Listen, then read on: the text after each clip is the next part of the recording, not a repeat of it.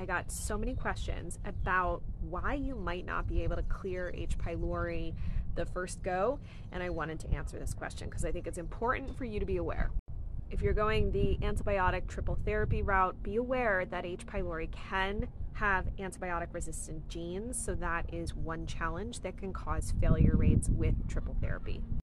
The second is that H. pylori can form biofilms, essentially shielding it from both antibiotics as well as antimicrobial herbs.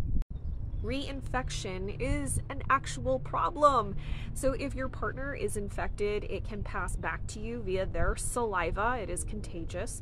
And the second way is that you could consume contaminated food, water, or use utensils and whatnot that are also infected. So it is always a possibility that you can get it again.